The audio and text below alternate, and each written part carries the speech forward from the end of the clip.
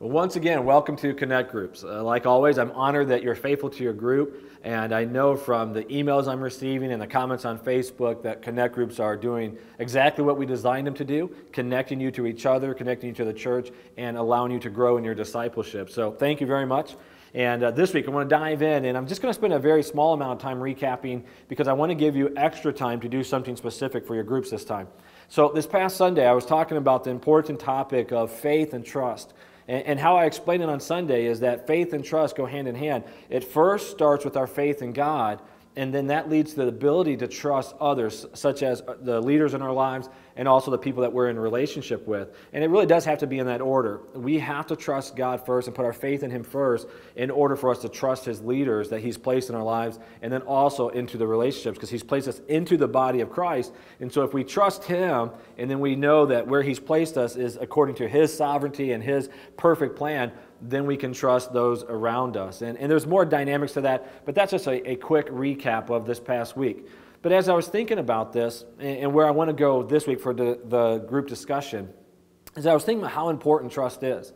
I've said this before, but I want to say it again for the sake of this video, is that I really don't have that much of a fear from an outside assault that's going to hurt our church. Like, I'm not too concerned that there's going to be pressures from culture, and I'm not saying individuals won't be tempted. I'm just saying I don't feel like there's going to be some group that's going to come against our church and destroy our church. I'm not concerned about the economy. I'm not concerned about just some like natural disaster hurting our church. I mean, those things can affect the church, but really, in my mind, I just don't have a fear of that. But as a pastor, one thing that I am very concerned about, and I think about often, not because we have an unhealthy environment, but because I know the potential of it, is I think if there's anything that's ever going to destroy our church, it's going to come from internal dissension.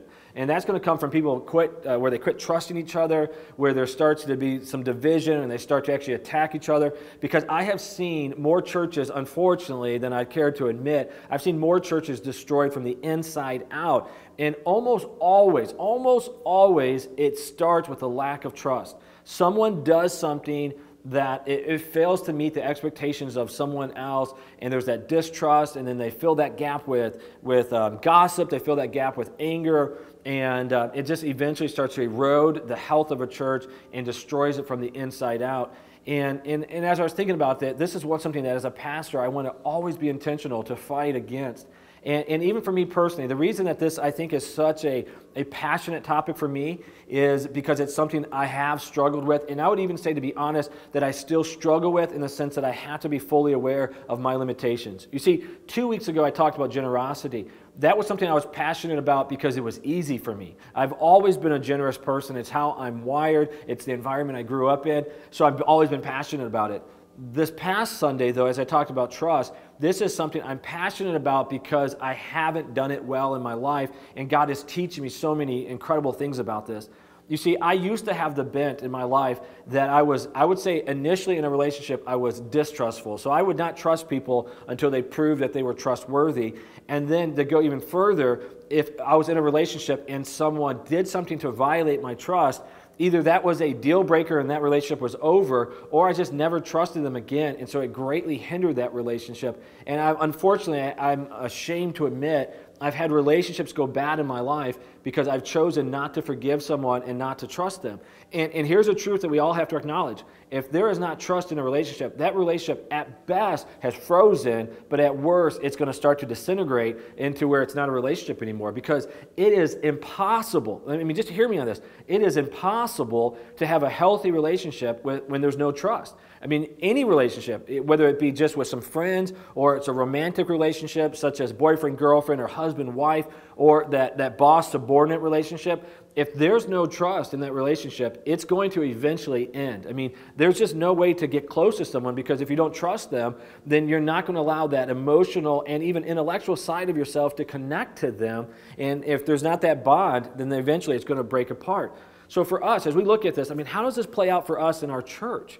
If we're talking about trusting God and trusting our leaders and trusting each other, we have to be very purposed to allow that to be something that we celebrate. So for me personally, I mean, I've dealt with this even in my own personal counseling, is this issue of trust, that I've had to recognize that my perspective is oftentimes unhealthy, so it's not even reasonable, and I've had to come to terms with that, and that was difficult, because I could say, well, here's my perspective, and here's my perspective, and I had to come to terms with, sometimes my perspective was not reality, and then sometimes my reality wasn't even enough to say that I couldn't trust a person, and I've had to wrestle with this. And so what I've done is I've turned this into very much what it is. I've turned it into a spiritual issue, something that I've taken to God and said, God, I need you to help me in this because I don't naturally do this well. And as I've talked with my counselor about it, who's a wonderful, godly man, and I've talked to him about it, that's his encouragement, is to talk to others and to talk to God about it. And as I've done this, what I've seen is that God has started to even change my perspective, but how he changed my perspective was to first change my heart. So when I think about it for us as a church, as we're looking at the people and the relationships around us, what must we do in order to keep trust and to keep health as a part of our relationships? Well, here's what we have to do. We have to recognize who is the author of distrust, or another way, who is the author of mistrust. That author is Satan. I mean, Satan is attacking our church. And if you're not raised in a Christian environment and in the language of talking about Satan or spiritual battles or spiritual fights, if that seems odd to you, I want to say to you, trust me. I know that's kind of ironic to say in this message, but trust me, this is very much a biblical idea. You see, God is a spirit. I mean, Jesus said this, God is a spirit, and those who want to worship him must worship in spirit and in truth. God is spirit. And if we believe that God is real, and we believe that he has spoken to us through his Bible, Jesus talked about it, Paul talked about it, there is spiritual warfare. There are demonic powers that come against us, and one of the ways that they attack us is to attack us at the core of our relationships, which means they attack our level of trust. So what's our response to this? Now, we can say, we can look back in our lives and we can look at failures and think, well, people have failed me in the past, therefore I'm not going to trust leaders. But I want to challenge you on this. Do you think this is God's design for your life, to live a life full of distrust? It's not. So how do you overcome that? Well, there's many things you can do, but the most important thing you can do is ask for God's spiritual help. If this is a spiritual attack against us, there's only one way to respond to that, and that is a spiritual defense and even a spiritual attack going forward. So here's what I want you to do in your groups, okay? So this is a simple idea, but I wanted to give you some extra time to do this. I want you to pray for all the relationships in your life. So here's what I want you to do, and then I'm going to tell you what I don't want you to do. What I want you to do is I want you to first go around the group and ask, does anyone need prayer so that they can trust in God more, okay? Now here's what you can do in your groups. You can get specific if you want to, or you can keep it vague if you want to. So what I mean by that is you can go around the group and someone might say, yeah, I need help, but I'm just going to leave it at that. There's something God's called me to. I just need help trusting God. I'm just going to leave it at that. Honor that, but then I want you to pray for those people. Maybe you get them in the middle. That's what we do in our group sometimes. Get them in the middle, lay hands on them, pray for them. Maybe you can take turns, who's leading that prayer, however you want to do it, however you're comfortable. Someone also, though, might be specific and say, God has specifically called me to this. I'm having a tough time trusting him, and then pray about it, okay? Then I want you to go around the circle and say, are there anyone that have relational tension in their life? Now, here's what I'm asking you to do. I'm asking that you keep this vague for the sake of not adding to dissension, okay? I just feel this in my spirit, so I'm asking you to honor me in this. Don't give names. If you have some relationship in your life where someone has broken trust, for this group, I'm asking you just to say generally, I need prayer, will you pray for me? And then I want you once again to go around and to pray for those people.